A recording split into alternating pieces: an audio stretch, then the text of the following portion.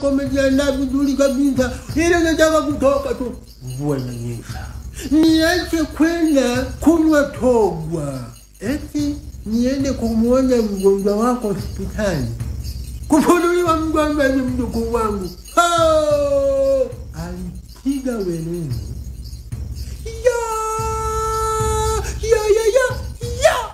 Wakamuona daktari. Unajua daktari wanapoongeaga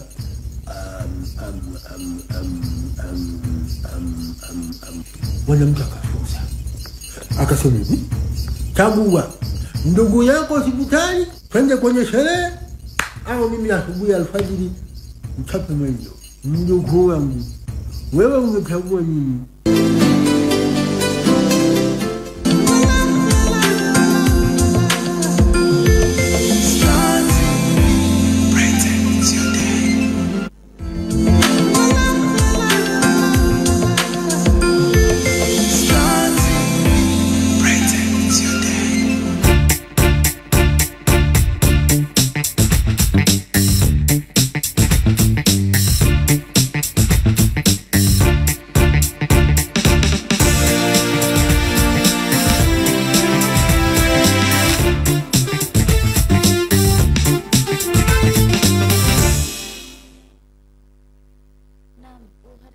Karibu mtazamaji wa kipindi cha Kibarazani, nikukaribisha kwa moyo mkunjufu kabisa, nikiwa na imani kwamba unaendelea vizuri na majukumu yako ya kila siku. Na leo katika kipindi cha Kibarazani tumekuandalia mada inayosema ulemavu wa vichwa vikubwa na mgongo wazi, ambapo katika hili niko na Daktari Olaf Ulema Medical Officer kutoka hospitali ya Habari, lakini pia niko na Hidaya Alawi, mratibu asbab taifa, ambaye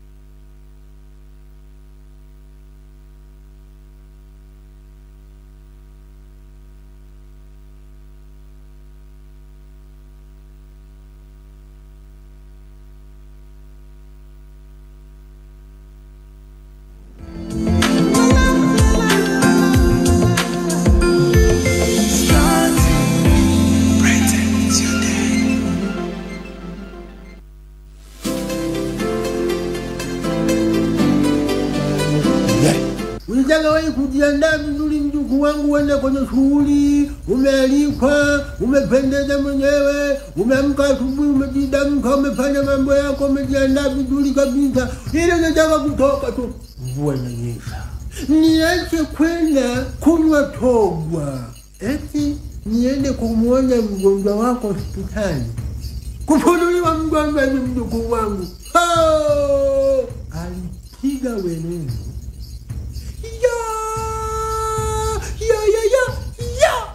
Wakamuona daktari. Unajua daktari wanapoongeaga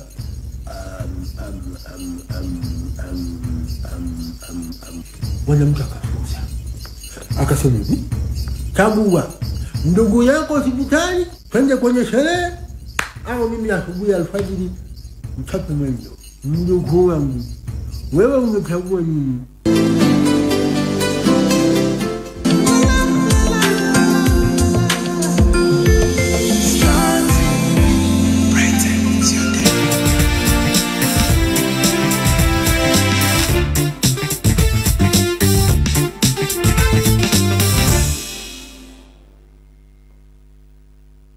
Karibu mtazamaji wa kipindi cha Kibarazani, nikukaribishe kwa moyo mkunjufu kabisa, nikiwa na imani unaendelea vizuri na majukumu yako ya kila siku, ambapo leo katika kipindi cha Kibarazani tumekuandalia mada inayosema ulemavu wa kichwa kikubwa na mgongo wazi.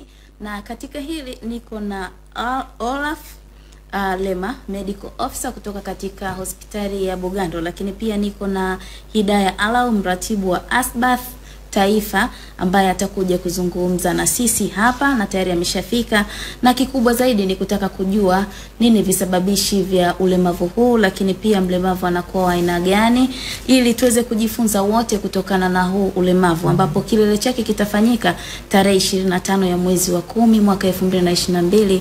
Kwa hiyo kama kuna mtu ambaye unamjua na ulemavu huu na inahitaji msaada, unaweza kusogea pale Bugando ili aweze kupata matibabu ambayo ni sahihi kabisa. Mimi ni Judith Bryson nitakayekuendeshea kipindi hiki, lakini pia na wageni wangu tayari nimeshawatambulisha hapa. Karibuni sana. Asante sana. Nashukuru kwanza kwa kuweza kufika hapa. Tena sisi tunashukuru kwa kupata nafasi. Asante.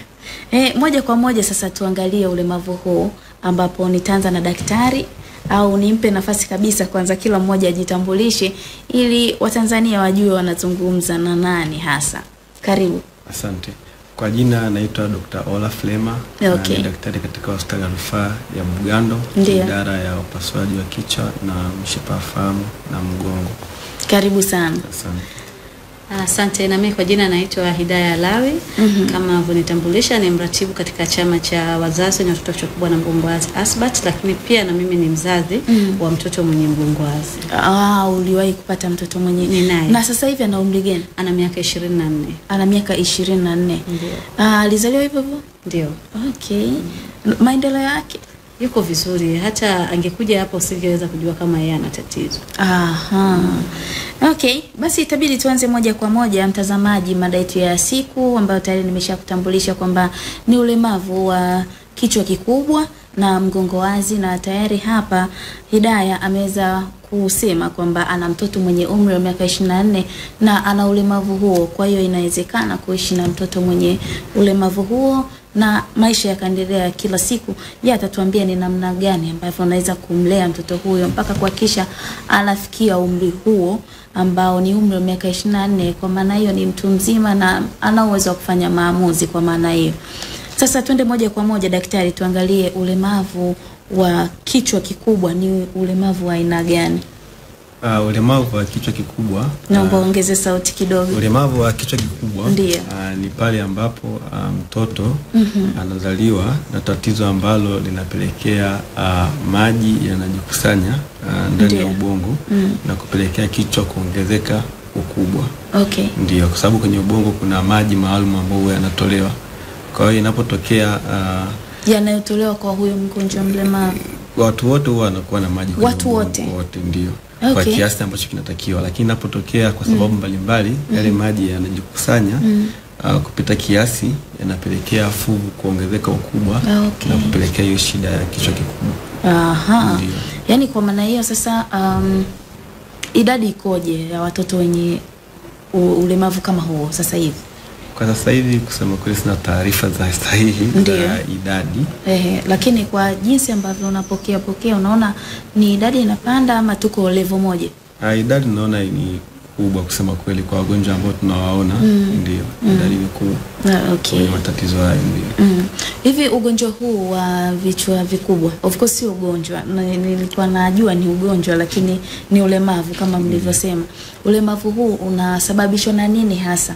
Ni mama anapokuwa mjamzito, na je huu ulemavu unampata mtoto kabla ya kuzaliwa ama akishazaliwa hata mimi naweza nikapata hiyo shida? Ulemavu wa kichwa kikubwa anaweza akapata mtoto wakati yuko tumboni au baada ya kuzaliwa. Ndio.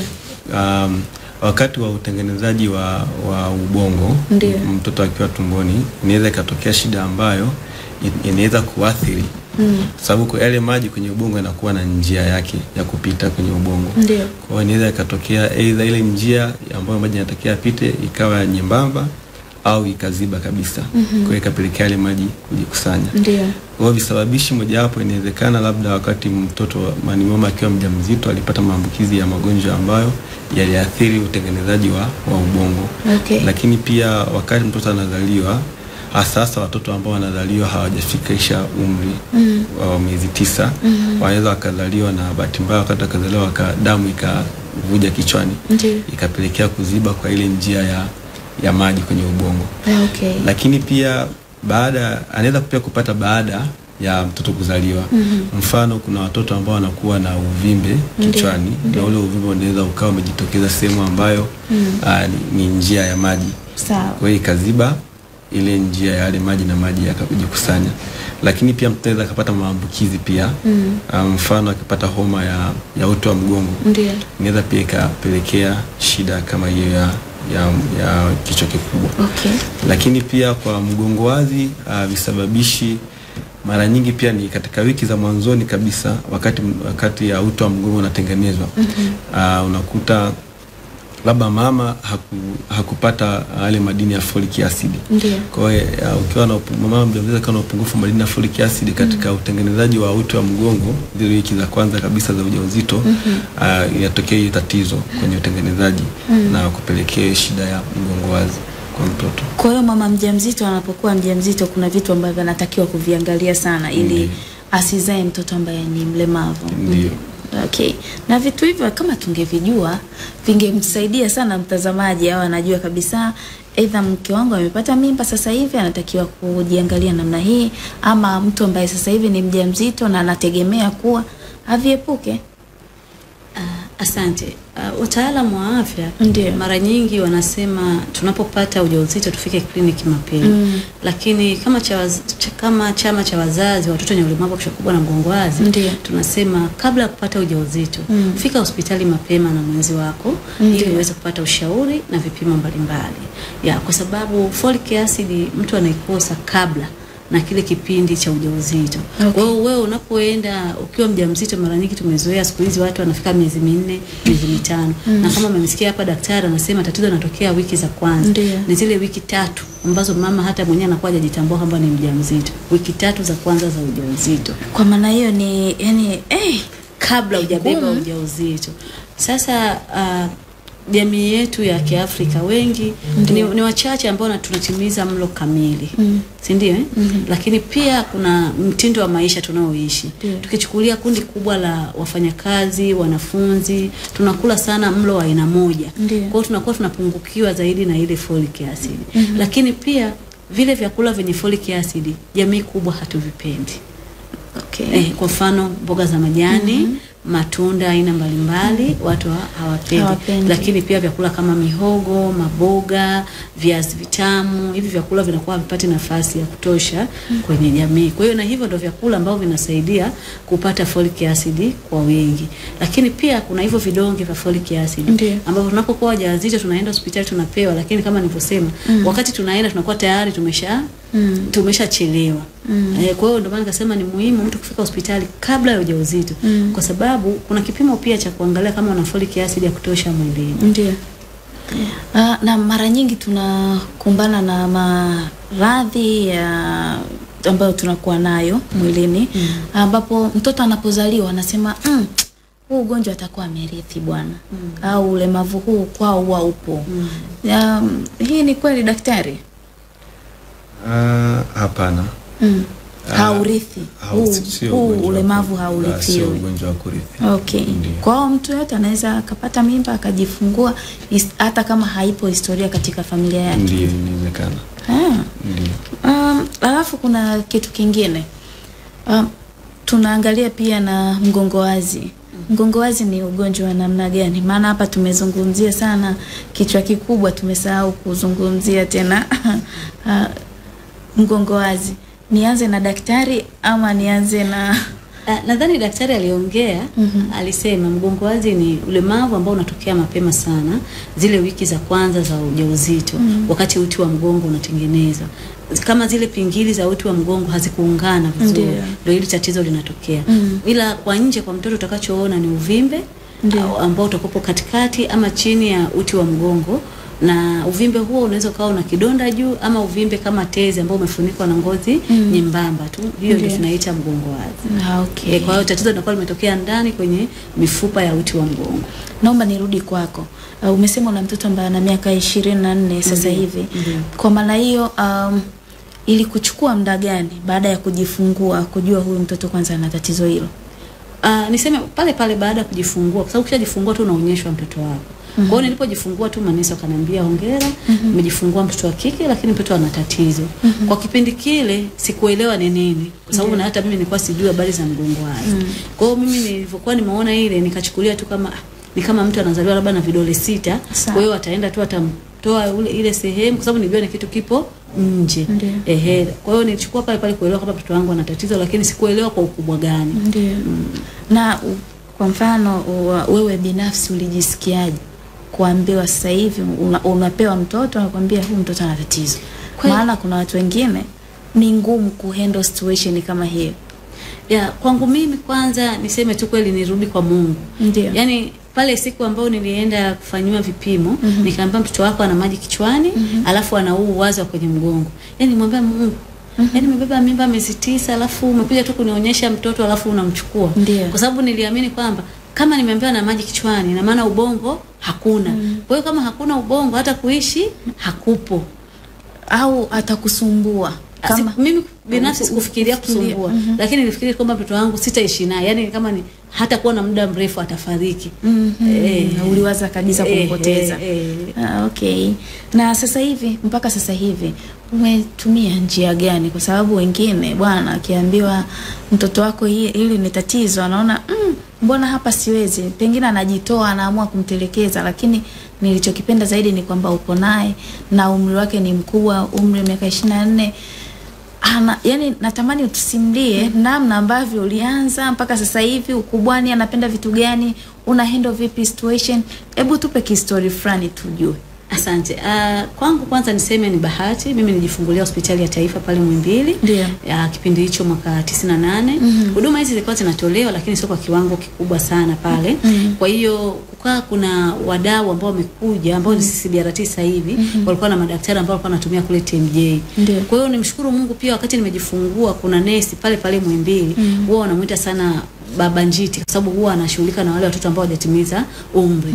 Alivyoniona vile nasononeka akaniambia dada mimi nitakusaidia ili mtoto wako apate tiba kwa haraka. Kwa hiyo nakumbuka siku ya 8 ndio tukafanya hivyo vipimo sasa na kujua kwamba ana maji kichwani na nini, afu akanipa transfer nikaenda TMJ. Kwa hiyo mimi nilipofika pale TMJ niseme pale siku hiyo wakati nafika niliona mtoto wangu ana tatizo. Lakini nilipofika pale nikakutana na mtoto mwingine ambaye alikuwa ana tatizo hilo. Sasa yeye cha kwake kichwa kilikuwa ni kikubwa sana kuliko cha mwana. Kwa kuanzia pale nikasema Mungu nakushukuru umenipa huyu mtoto. Kwa hiyo nitamlea mpaka kwa umri wake. Sasa changamoto ikaja kwenye tiba. Wakati nafika mimi unajua na hali zetu.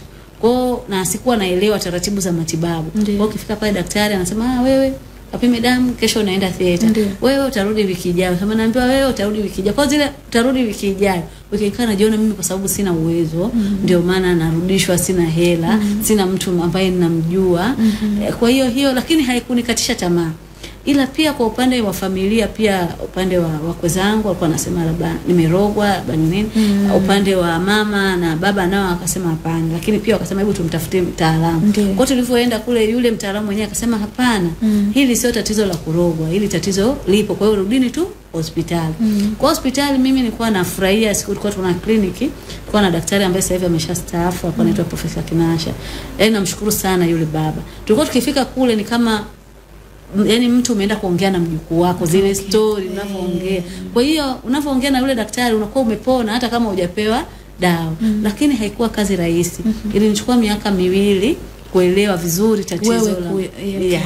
Na pia kupitia mtoto wangu huyu kwa sababu alikuwa yeye amezaliwa na kidonda hicho mgongoni na mgongo wazi na mpaka sasa hajafanywa operation.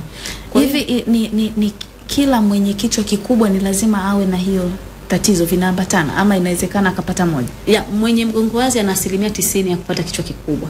Lakini mwenye kichwa kikubwa hawezi kupata mgongo wazi. Kwa sababu mgongo wazi unapata tu kabla hujazaliwa, huwezi kupata baada ya kuzaliwa.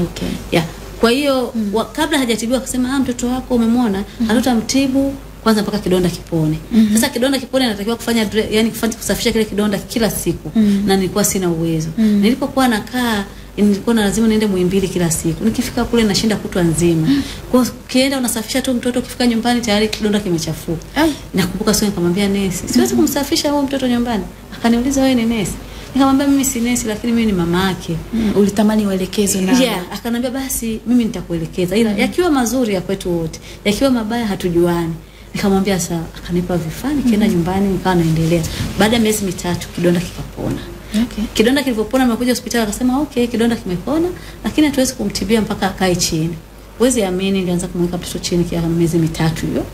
Kwa kufikisha miezi 5 akawa amekaza kabisa kukaa.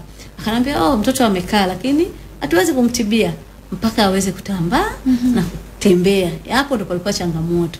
Kwa sababu mtoto wangu alichukua takriban miaka 2 na miezi 8 ndo akasimama na kutembea. Lakini pia niwashukuru sana watu wa CBRT walinisaidia sana kwenye mazoezi. Kwa hiyo alikuwa hivyo, ila changamoto kubwa ikawa ni kukosa hisia. Anashindwa kuzuia haja ndogo na haja kubwa.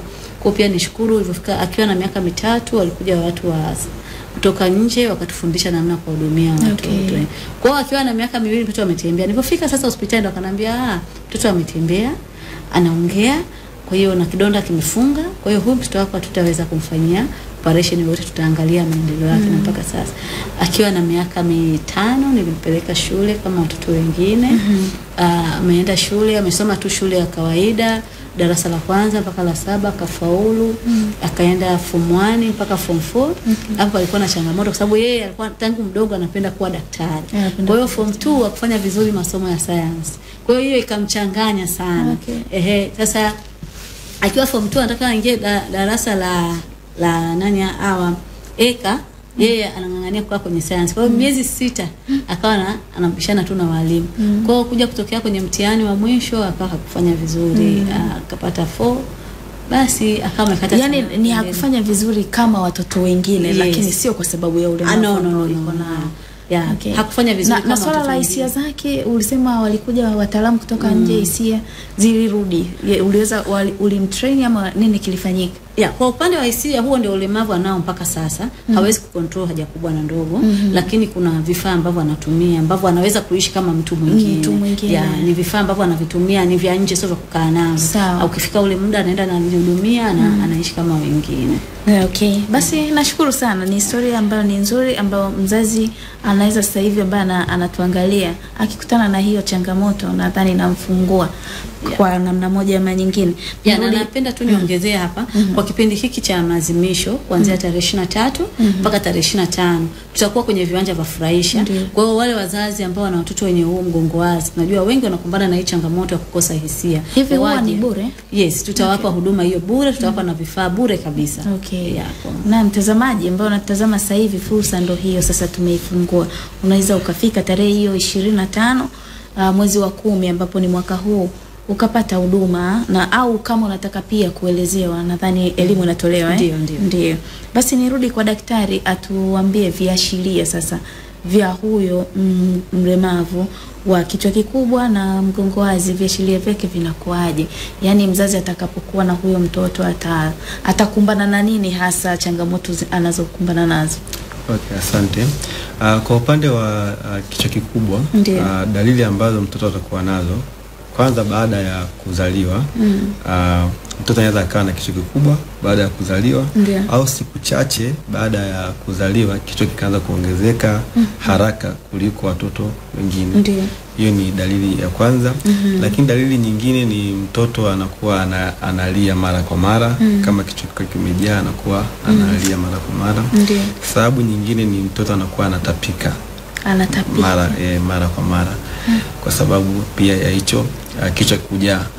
Lakini pia sababu nyingine, mtoto anaweza akapata degedege zile siku za kwanza, akiwa na kichwa kikubwa anaweza pia akapata degedege. Na kwa upande wa mgongo wazi, ambazo mama nyingi amezielezea, ni kama mtoto atazaliwa na mgongoni kutokuwa na uvimbe ambao utakuwa umefunikwa na ngozi laini, lakini pia kwenye uvimbe kukaa kuna kidonda ambacho kimejitokeza pale. Lakini pia watoto wengine watoto wanakuwa wanakosa kuzuia haja ndogo na haja kubwa, lakini pia wanaweza kukosa hisia miguuni kutokana na hiyo shida. Kwa hizo ni dalili ambazo mara nyingi kwa mtu wa kawaida anaweza akazigundua mapema. Na hivi kuna matibabu Ndiyo. Ambapo matibabu yake yanakuaje? Matibabu kwa upande wa kichwa kikubwa, matibabu kuna matibabu ya upasuaji. Matibabu mara nyingi ni upasuaji. Kwa Bugando, matibabu ya upasuaji yako aina mbili. Kuna matibabu ambayo kitaalamu tunaita ETV. Ni matibabu ambayo tunatumia mashine yenye kamera maalum. Tunatumia ile mashine yenye kamera kwenda kutengeneza njia. Kama kwenda kutengeneza njia ndani ya ubongo ili kuruhusu yale maji yafanyeje, yazunguke. Badala kujikusanya sehemu moja, tunatengeneza njia maalum kuruhusu yale maji yazunguke ili yasijikusanya kupelekea hiyo shida ya kichwa kikubwa. Lakini pia aina nyingine ya matibabu ni matibabu ya kutumia mpira. Tunaita shunt. Na ambayo tunafanya Bugando ni matibabu ya VP shunt, ambayo ni tunaweka mpira kutoka kichwani na kuja tumboni. Kwa hiyo ule mpira utasaidia kupunguza ile maji yanayojaa kichwani na kuyaleta tumboni. Lakini ukiacha pia upasuaji, matibabu ya watoto wenye kichwa kikubwa sio upasuaji peke yake, lakini kuna watu wengine ambao wanatakia pia wahusike kutusaidia kwenye matibabu. Mfano watu wa tiba ya mazoezi, sababu hawa watoto saa nyingine wanachelewa zile hatua za ukuaji, wanaweza wakachelewa. Kwa hiyo kuna watu wa mazoezi wanaweza kutusaidia pia kwenye matibabu. Lakini pia watoto kwa sababu ya kutapika na pia lishe kwenye ulaji wao unakuwa sio bora kama watoto wengine. Kwa hiyo pia watu wa lishe wanaweza pia kutusaidia kuwafanya wale watoto wasipate utapiamlo. Kwa hiyo utaona matibabu sio upasuaji peke yake, pia inahusisha pia watu wengine wa kada zingine kutusaidia.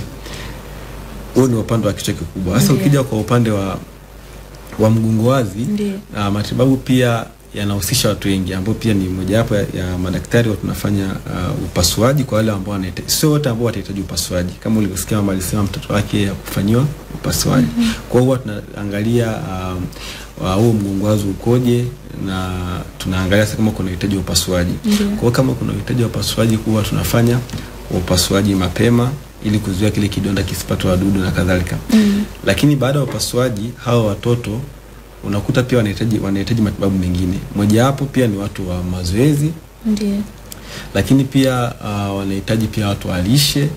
Lakini pia wanahitaji hao watoto wakiwa nyumbani, kuna huduma ambazo wanatakiwa azipate, ambazo mama nadhani atatuelezea zaidi hapa, ambapo ametuelezea jinsi gani kwa namhudumia mtoto wake, kwa sababu watoto wana shida pia kwenye kuzuia choo na kuzuia mkojo.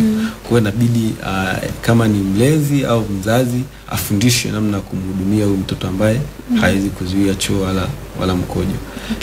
Ndio. Nashukuru sana. Mtazamaji, tutaenda mapumziko mafupi, alafu tukirejea hapa nitarudi kwa ajili ya kusoma meseji zako ambazo umezituma hapa. Naona ujumbe ni mwingi na simu zinapigwa nyingi, ili waweze kujibu namna ambavyo unataka wakujibu. Twende mapumziko, alafu tunarejea hapa.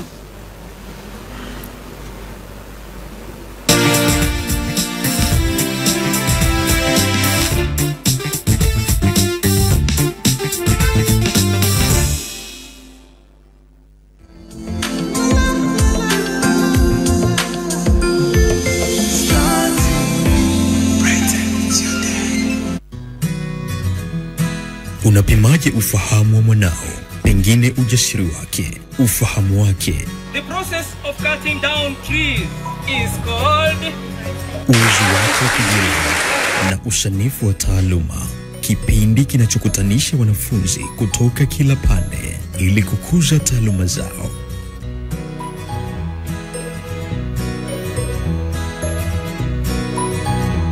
Maswali na majibu kwa kila somo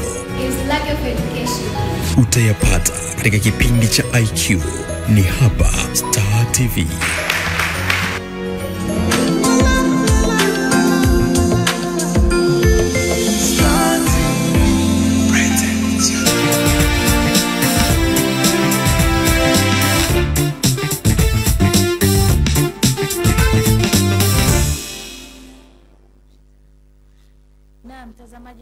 mapumziko mafupi. Sasa tunaendelea na kipindi chetu ambapo kipindi hewani ni kibarazani, lakini mada yetu ni ulemavu wa kichwa kikubwa na mgongo wazi, ambapo niko na daktari hapa anaitwa Olaf Lema, medical officer kutoka hospitali ya Bugando, lakini pia niko na Hidaya Alau ambaye ni mratibu Asbath taifa, ambaye pia tuko naye hapa. Kwa yeyote ambaye anaanza kipindi hiki, unaweza kututumia ujumbe mfupi kutokana na mada yetu, lakini ambaye amefuatilia mwanzo mpaka mwisho, tumeweza kuelezea namna ambavyo vichwa vikubwa ni ulemavu wa aina gani wameelezea, lakini pia tumepata na historia fupi kutokana na mtoto ambaye ana changamoto hii ya ulemavu wa kichwa kikubwa na mgongo wazi, na mzazi ameelezea ni namna gani ambavyo ameweza kukaa naye kwa muda wote huu miaka 24, na amesoma na maisha yake yanaendelea vizuri, japo changamoto zipo, lakini yeye ameweza kuzikabili. Kama zipo ambazo unaweza ambao unazipitia, lakini huna namna ambavyo unaweza kuwa unaenda naye sawa, hapa utauliza na utajibiwa namna gani ambavyo unaweza kuendelea kumtibia mtoto wako hata kama yuko nyumbani, kwa sababu vimeelezwa vitu vingi sana. Naamini mpaka tunamaliza hapa utaweza kupata mengine zaidi. Hivyo nitaanza na ujumbe ambao tayari nimeshautuma hapa na madaktari wataweza kujibu. Anasema habari mtangazaji, mimi swali langu la daktari, je, huyo mtoto mwenye mgongo wazi anaweza kubeba mimba na kujifungua bila tatizo? Naweza kujibu? Yes, inaweza kujibu. Ndio, inawezekana kabisa. Inawezekana akabeba mimba. Inawezekana akabeba ujauzito na akajifungua. salama kabisa. Na mtoto atakayejifungua akawa mzima bila changamoto yote. Unacha kuongeza hapo? Ndio. Katika chama chetu tuna idara ya vijana na tunao vijana ambao ni wenye ulemavu wa mgongo wazi na tayari ni mama. Na tunao vijana wenye mgongo wazi ni wanaume ambao pia ni baba. Ndiyo. Kwa hiyo hakuna mashaka. Kama mtoto mwenye ulemavu wa mgongo wazi wa kike ama wa kiume kama atakosa kupata mtoto ni kutokana na maumbile yake na sio kwa sababu ya tatizo hilo. Okay, tunashukuru sana. Anasema naitwa Zakaria Garigo kutoka Masasi, na wapongeza sana Star TV kwa vipindi vizuri na wapata vyema huku kusini mwa Tanzania. Tunashukuru sana. Lakini pia ameongeza swali akasema, nauliza tatizo hili la ulemavu wa vichwa vikubwa huwa chanzo chake kikuu ni kitu gani hasa? Nadhani hatukuanza naye kwa kumsaidia tu, tumuelezee ili aweze kujua. Labda kwa kurudia, tumesema shida ya mgongo wazi mara nyingi ni kukosa virutubisho aina folic acid ambavyo mwanzoni kabisa ya wiki za mwanzoni za wakati mtoto anatengenezwa na wakati uto wa mgongo unatengenezwa, hayo madini ya folic acid yanahitajika. Kwa hiyo mama akikosa hayo madini inaweza ikapelekea kupata shida ya mgongo wazi. Lakini kichwa kikubwa tumesema kuna ambao wanapata changamoto wakati wa ubongo unatengenezwa, kwenye zile njia ya maji hizo inakuwa imekuwa nyembamba au imeziba na ikapelekea shida ya kichwa kikubwa. Lakini pia mama akipata mtoto akipata maambukizi ya aina ya virusi au bakteria akiwa tumboni mwa mama yake inaweza ikapelekea. Lakini pia tukasema baada ya kuzaliwa mtoto anaweza kaa na uvimbe kichwani ukaziba njia ya hali maji kupita na ikapelekea shida ya kichwa kikubwa. Okay. Ndio. Lakini pia hata baada ya kuzaliwa anaweza kupata maambukizi pia kichwani. Okay. Mfano homa ya uti wa mgongo ambapo kitaalamu tunaita meningitis inaweza pia ikapelekea shida ya kichwa kikubwa. Labda mama anaweza akatumia. Ya kuongezea pia ajali. Na mwanzoni wakati tunaanza kipindi uliuliza hata mimi naweza kupata. Kwa hiyo kama mtapata ajali aidha kwa kupigwa na kitu kizito kichwani ama kuanguka ama ajali kwenye vyombo vya usafiri na ikapelekea ile njia ya maji kuharibika, pia mtu anaweza kupata kichwa kikubwa. Huyo anaweza kuwa mtoto ama mtu mzima tamii nawe. Tofauti ni kwamba mtoto ama mtu mzima ambaye fuvu la kichwa limeshakomaa, kichwa hakitatanuka kuwa kikubwa. Mimi nilikuwa najiuliza kama mimi ni mtu mzima naweza kupanuka fuvu? Hapana, halitapanuka.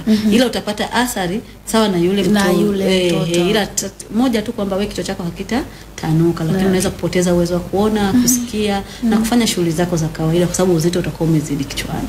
Kwa hiyo pia walemavu wenye kichwa kikubwa kumbe inawezekana akawa na hawezi kuona vizuri, hawezi kusikia vizuri. Huo tunaita ni ulemavu ambatano. Sio wote kwamba watapata hiyo. Inategemea na kiwango gani kimetokea. nadhani daktari ataelezea vizuri. Unajua kila kitu kina viwango vitatu. Kidogo, cha kati na kile kikubwa. Kwa kadri unavyoathirika sana ndio kadri unavyopata changamoto zaidi. Lakini yule ambaye ameathirika kwa kiwango kidogo naye pia changamoto zake zitakuwa ni kidogo. Okay.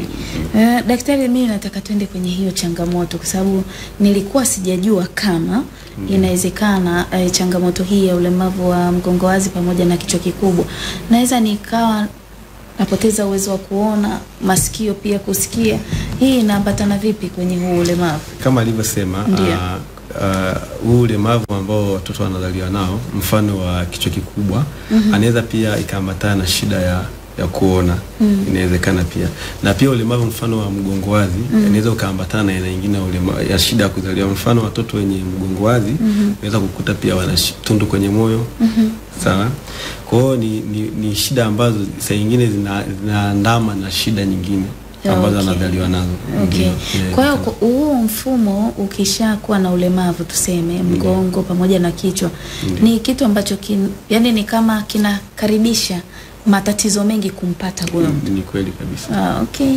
Basi nitasoma pia ujumbe wa mtu mwingine. Anasema, daktari, mie swali langu, kichwa kikubwa kinasababishwa na nini? Mie Maxon kutoka Mwanza. Sababu. Na yani watazamaji wa mara nyingi mwingine anakuwa hajakaa muda huo anatamani kujua ili tusichoke tuwafahamishe. Ndiyo. Kwa sababu tulizitaja kabla ya kuzaliwa, tukasema wakati wa kutengeneza ubongo zile njia za maji ni zikaziba au zikawa nyembamba. Lakini pia maambukizi wakati wa ujauzito kwa mtoto, kuna aina ya virusi au bakteria zinaweza pia zikamwambukiza mtoto akapata, ikaathiri njia za maji kwenye ubongo. Lakini pia tukasema kwa watoto wengine ambao labda wanazaliwa kabla ya kufikisha miezi 9, wanaweza wakapata damu zikavijia kwenye ubongo na zikaziba ile njia ya maji. Lakini pia baada ya kuzaliwa tumesema kuna sababu zingine, mfano uvimbe kwenye ubongo unaweza kupelekea mtoto kupata hiyo shida ya kichwa kikubwa.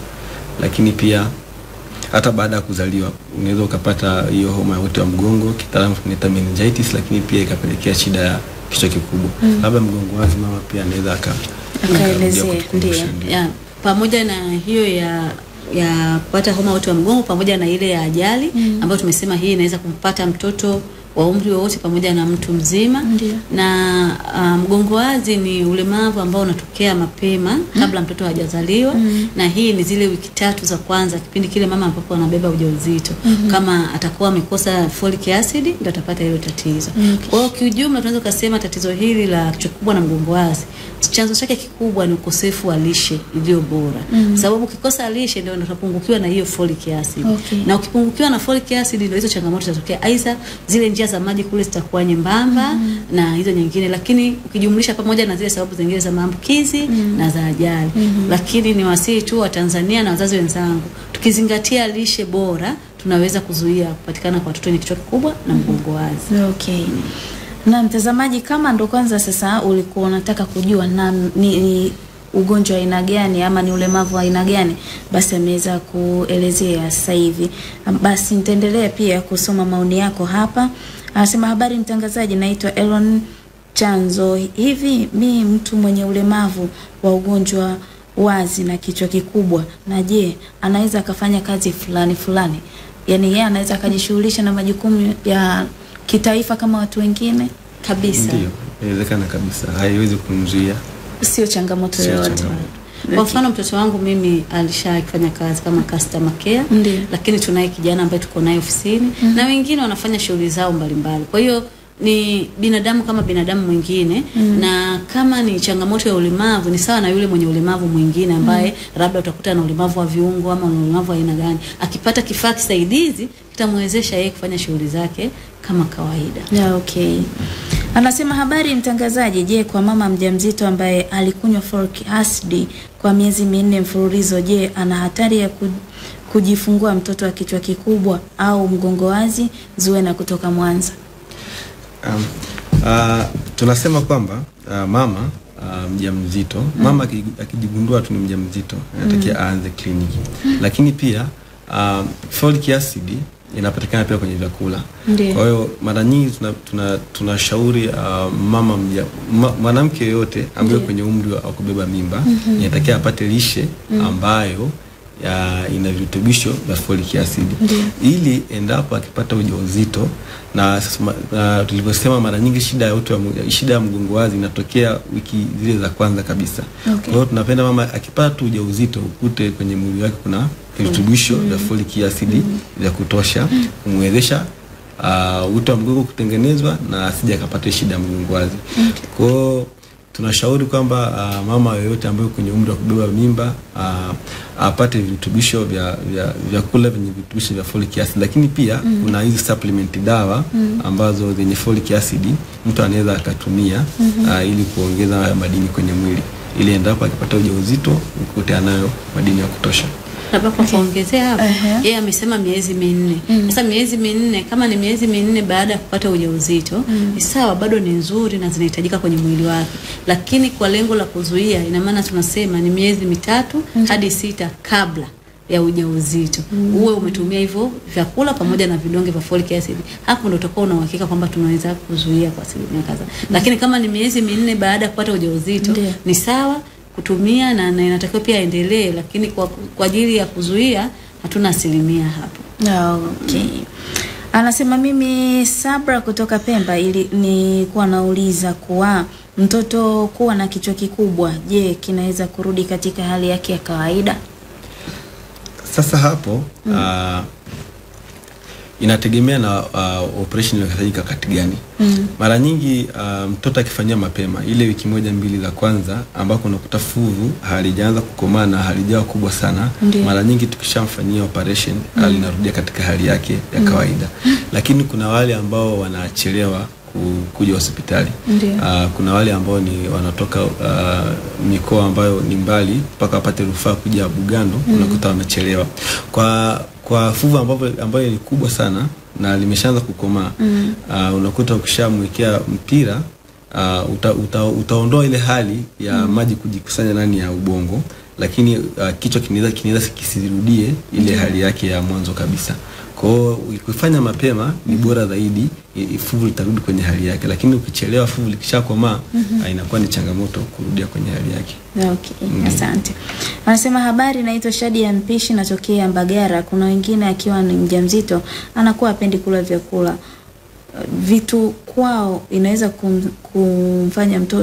kumfanya mtoto akawa hivyo, yani hali baadhi ya vyakula alafu akapata hiyo changamoto ya kuzaa mtoto mwenye ulemavu wa kichwa kikubwa na mgongo wazi. Tunavyosema utapiamlo kwa mama mjamzito unaweza kusababisha ulemavu wa aina nyingi tu. Sio tu kichwa kikubwa, hata ulemavu mwingine. Kwa sababu tukumbuke mama unapobeba ujauzito, kile kiumbe 100% kinakutegemea wewe, afya yako. Na kama mama atakuwa hana lishe bora, ina maana cha kwanza kitakachopungua ni damu. Kwa kinaweza kapelekea hata kile kiumbe kilichokuwa tumboni nacho kisikue vizuri kwa sababu damu sio ya kutosha. Na ukipungukiwa damu automatic na madini mengine yatakuwa yamepungua. Kwa hiyo kutokula vizuri ni sababu mojawapo kupata mtoto mwenye ulemavu. Lakini pia hebu tuangalie hili. Kuna watu ambao wanabeba mimba na anapuuzia kabisa kwenda kliniki kupata ushauri. Huwa kuna dawa wanapewa pia kuanza kuzitumia. Hivi changamoto yake kubwa ni nini? Ndo tunakuja kuambulia vitu vingine kama hivi ama? Hiyo ni kweli kabisa. Ukiangalia asilimia kubwa ya watoto wanaozaliwa na mgongo wazi na ukiuliza wazazi wa wale watoto kuanzia kwenye lishe bora, lakini pia ukiangalia kwenye kuanza kliniki unakuta wengi ukiwauliza unakuta walichelewa sana kuanza kliniki. Kwa hiyo cha kwanza kabisa ukichelewa kuanza kliniki, cha kwanza unakuta hata kama una magonjwa ambayo yanaweza akaambukiza kwa mtoto, ukichelewa kuja kliniki maana yake pia utachelewa kugundulika na utachelewa kutibiwa, na hatimaye mtoto ataambukizwa ile ugonjwa na atapata ulemavu mfano wa kichwa kikubwa. Lakini pia kuchelewa kuja kliniki pia utachelewa kupata baadhi ya dawa ambazo zinakusaidia wakati wa ujauzito. Kwa hiyo kwenda kliniki kwa mama ni muhimu sana endapo akishagundua ni mjamzito. Ndio. Nipate experience kama mzazi sasa ambayo umepata hii changamoto. Changamoto yako kubwa pia ilikuwa ni kutoanza mapema clinic? No, hapana. Naweza kusema katika watu waliowahi kliniki ni mimi, kwa sababu mimi kabla ya kupata ujauzito nilikuwa na tatizo la uzazi, nilikuwa sipati ujauzito. Kwa hiyo nikawa niko kwenye dawa kwa daktari wangu, aliniweka kwenye dawa kwa muda wa miezi 3 na nilikuwa sikutani kabisa na mwenzi wangu. Kwa hiyo nilivyorudi kwa daktari baada ya kupewa maendeleo kwamba ni mazuri, nikabahatika kukuta mtoto. Nadhani nilienda nikiwa kama nina wiki 2 au wiki 3. Sasa unajua na mifumo yetu ya elimu na namna hizo kliniki zinavyoendeshwa. Kwa kipindi kile nisingeweza kupima wala nini. Na hata hizo supplements zilikuwa bado hazitiliwi mkazo kama sasa hivi. Kwa hiyo akaniambia tu okay, nenda kaendelee miezi 3 utakuja kuanza kliniki. Kwa hiyo nadhani kama ningepata zile dawa mapema ingesaidia pia kupunguza. Ingesaidia kwa sababu kama zile nilivyoanza wiki 2 zile ningepata hiyo folic acid ingenisaidia kupunguza hilo tatizo. Okay. Anasema ni mimi Janet kutoka Mbagala, naomba kujua, je, mtu mwenye shida ya kichwa kikubwa inaweza kupelekea tatizo la akili kutofanya kazi kama kawaida? Endapo mtoto mwenye kichwa kikubwa akipata matibabu mapema na akawa anahudhuria kliniki vizuri, tukao tunamfuatilia, akili yake inafanya, anaweza isifanye kwa ubora ambao ni mtu ambaye hana shida, lakini bado anaweza, akili yake inaweza kufanya kazi, akaenda shule, akasoma, akafaulu kama kawaida. Japo performance yake inaweza isiwe ya juu ukilinganisha na ambaye yupo normal, lakini hiyo bado haimaanishi kwamba hatakuwa na akili au atafanya vitu kama kawaida. Atakuwa kama akiwahi matibabu, akatibiwa, anafanya vitu kama kawaida, anaenda shule, wanasoma, wanafaulu na kadhalika. Okay. Na labda ni kwa kuongezea tu kwa watoto ambao nimewaona tangu namlea mtoto wangu, watoto ambao wanapata tatizo la akili hasa ni wale ambao wanapata degedege ambao haitibiwi, ambao degedege ni mara ya kwanza, kisha rudia hiyo inakuwa ni kifafa. Kwa mtu anapopata tatizo la kifafa hili automatic mwisho wake anapata tatizo la akili. Degedege ni mara ya kwanza. Inapoanza mara ya kwanza hiyo ni degedege kwa sababu utapewa dawa kama haikurudia na maana ulipata degedege, lakini inaporudia nadhani daktari ataongea vizuri. Kama alivyosema na kinachoathiri ubongo wa mtoto hata baada ya matibabu ni zile changamoto zingine ambazo moja hapo ni degedege. Kama mtoto akipata degedege mara kwa mara inaweza pia ikaathiri uwezo wake wa ubongo. Ndio. Lakini pia endapo mtoto akichelewa sasa kupata matibabu kwa muda mrefu pia inaweza pia ikaathiri uwezo wake wa ubongo. Ndio. Anasema mie na swali dokta, mtu mwenye ulemavu wa kichwa kikubwa akipata matibabu kinaweza kurudi kwenye hali yake ya kawaida? Simon kutoka Mwanza, nadhani hiyo tumeijibu kwamba inawezekana. Ndio, akiwahi mapema. Ndio. Anasema habari ndugu mtangazaji, naitwa Muhajiri, niko Mtwara Tandahimba. Nauliza, naweza tambua vipi kama mjamzito ana upungufu wa madini ya phosphoric yani folic acid? Kipimo kinaweza kufanyika kujua kiwango cha folic acid kwenye damu ni kiasi gani, ndio inawezekana ikafanyika, lakini mara nyingi tunashauri kwamba mama atumie vyakula vyenye virutubisho vya folic acid kama mboga za majani, matunda. Lakini pia akianza kliniki apewe zile supplement za vidonge kwa ajili ya kuongeza virutubisho kwenye damu, haya madini kwenye damu. Lakini pia kuweza njia pekee ya kujua ni kwa kiasi gani mama ana hayo madini ya folic acid kwenye mwili wake ni kipimo cha damu kinaweza kufanyika. Okay. Nashukuru sana kwa watu ambao mmetuma ujumbe wenu. Nadhani nimejitahidi kadri ya uwezo wangu kuweza kusoma na majibu mmeweza kuyapata, na wengine ambao sijaweza kusoma ni kama unafanana, mtu anataka kujua namna basi anajibu mtu mwingine. Twende hapa, nataka tuwashauri sasa hawa watu ambao ni wazazi wanakumbana na haya matatizo, lakini pia namna ambavyo kitu gani wanachotakiwa kuzingatia zaidi ili sasa hivi anayeangalia asije akasema Star TV hawakuniambia ndo maana sikujua. Karibu sana. Nitaanza kwako alafu nitamalizia na daktari. Asante. Mimi kitu ambacho naweza kuambia wazazi wenzangu ambao wamepata watoto wenye ulemavu, sio tu ulemavu kichwa kikubwa na mgongo wazi, wazazi wote ambao wamepata watoto wenye ulemavu, kitu cha kwanza ninachosema, ukimthamini na kumpenda mtoto wako, jamii itakusaidia kumtunza. Lakini ukimdharau na kumtelekeza, jamii haitampa nafasi. Kwa hiyo ni jukumu lako wewe mzazi kumtunza na kumthamini mtoto wako ili jamii iweze kukusaidia kumtunza. Kwa sababu kumtunza ina maana watakuelekeza uende hospitali, tumia dawa hii, tumia kifaa hiki ili kiweze kumsaidia. Ila wewe kama mzazi ukiwa unamweka mtoto wako mwenye ulemavu, umtoi nje, umpeleke kwenye huduma. Hata wengine watamuona hawezi na hafai kwenye jamii na hawatampa nafasi. Kuwa na mtoto mwenye ulemavu sio laana, sio kurogwa, na wala hujamkosea mtu yoyote. Hiyo ni mipango ya Mungu. Na tunasema mtoto ni zawadi. Na tunaamini mtu yoyote anapokupa zawadi kwa mara ya kwanza, ukiithamini inamfanya yeye afikirie zawadi bora zaidi. Kwa hiyo kupata mtoto, Mungu anakupima wewe. Kwa wakati utakapomtunza huyu mtoto mwenye ulemavu, basi Mungu atakubariki kwa namna nyingine. Atakupa watoto wenye heshima, wenye mapenzi na wenye bidii labda katika mambo fulani fulani. Lakini utakapomdharau huyu mwenye ulemavu, basi hata wale wengine watakuwa na changamoto. Lakini pia niwaambie wazazi wenzangu, tunaelewa kupata mtoto mwenye ulemavu kuna gharama. Usiogope. Fika eneo husika. Nenda toka nje na mtoto wako ili wengine wakuone waweze kukusaidia. Usijifungie ndani na kukata tamaa. Lakini pia tiba sahihi ziko hospitalini. Hamna mtu ambaye amefika hospitali akaambiwa wewe huwezi kutibiwa, au mtu akafika hospitali akaambiwa wewe hufai. Kwa hiyo tusiwafungie watoto wetu ndani na wala tusikate tamaa kwa kupata hawa watoto. Okay, nashukuru sana. Daktari, kabla hujashauri, hivi mzazi anapomzaa mtoto mwenye hii changamoto, huwa ni pale pale anatakiwa kuanza matibabu ama anaambiwa aende nyumbani alafu atarudi? Hapana, mzazi akimpata mtoto mwenye shida ya ulemavu wa kichwa kikubwa au mgongo wazi, matibabu huwa yanaanza pale pale. Ndio. Huwa yanaanza pale pale.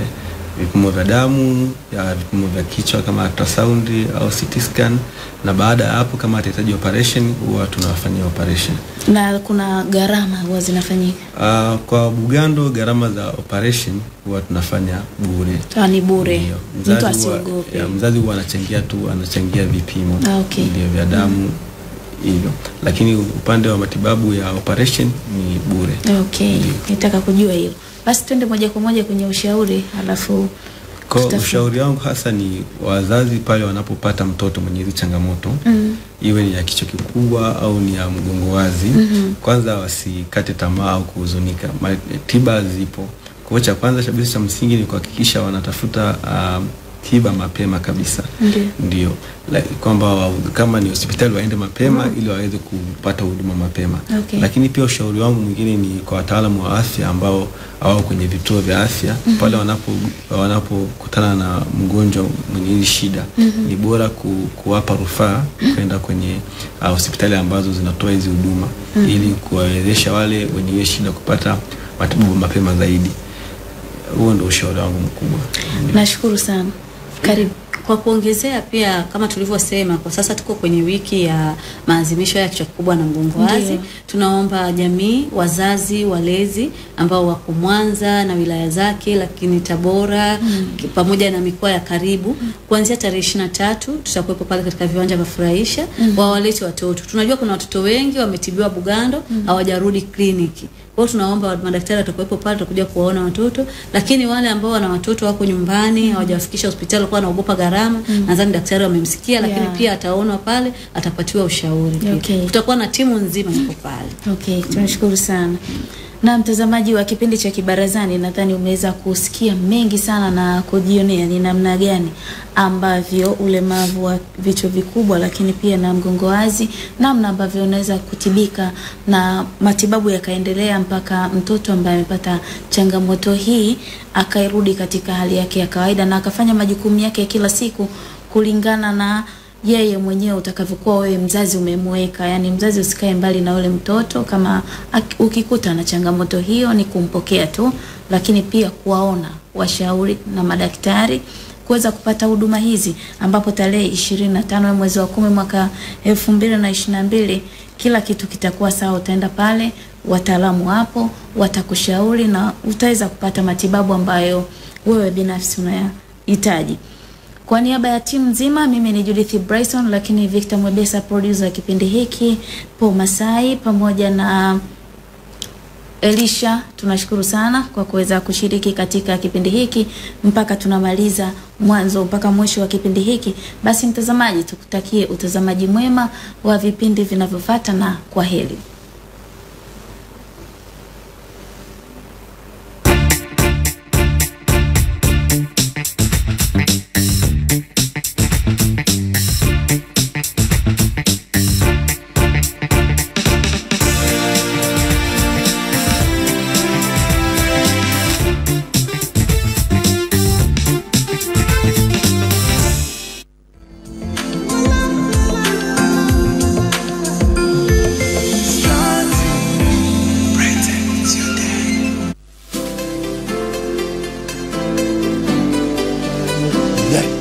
Hujawahi kujiandaa vizuri mjukuu wangu uende kwenye shughuli, umealikwa, umependeza mwenyewe, umeamka asubuhi, umejidamka, umefanya mambo yako, umejiandaa